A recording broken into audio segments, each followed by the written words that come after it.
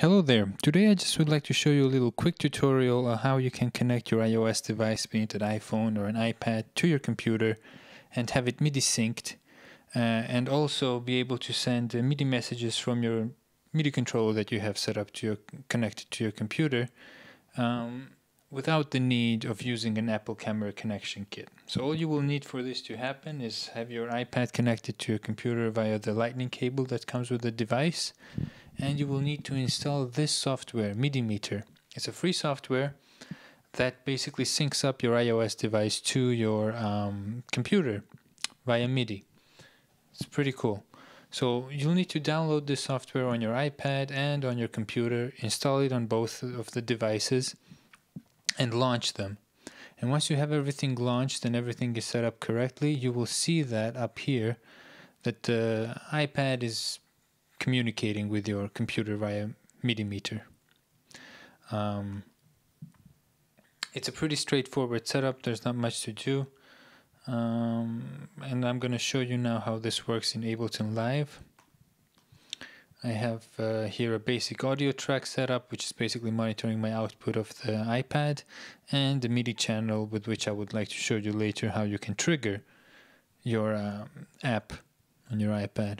But before we do anything, we have to go to the preferences and make sure that we have midimittr actually correctly set up. So you need to go to MIDI Sync tab and make sure that the output for MIDI LE USB destination has track on, sync on, and remote set to on. Basically what this does is that ensures that MIDI communication is happening between your computer and your iPad via the midimittr program. Okay? So I have a basic drum beat set up in Gadget. I'll be using Chord Gadget app as a tool to demonstrate this. And in Chord Gadget, you will need to set MIDI sync with inside the app to external MIDI sync. I'm sure that for other music apps it's slightly different, but the principle is the same. So you need to find where you're in your app where you can set the nature of the MIDI synchronization. So it's either usually internal, external, and in this case we need external. So all that is set up, and I have a basic drum pattern running in Gadget. And if I just click record here, it should launch the drum pattern in Gadget, and I should be able to record and hear what's happening in Gadget right now. So let's click record. And we do hear that the beat is coming through. Let's show that it's synced up by changing the tempo.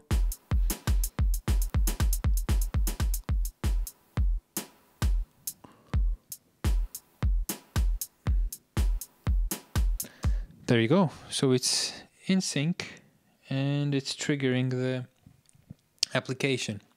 So this is working. Other thing I would like to show you is how you can use your MIDI controller that you have connected to your computer to actually trigger your app on your iPad.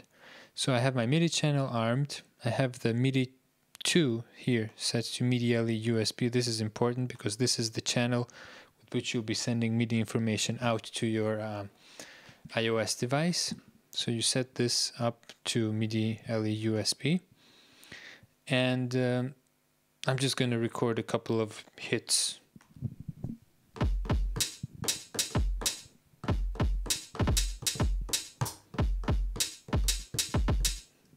So just basic stuff, but proves that that it's working. So this is it basically. It's pretty cool. As I said, no Apple camera connection kit needed. It's completely free and works like a charm.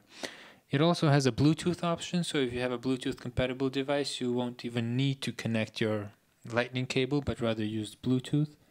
And it's pretty awesome. So if you have the chance, check it out, enjoy it. And if you have any questions, just let me know and I'll do my best to answer. Thanks a lot for watching. Take care.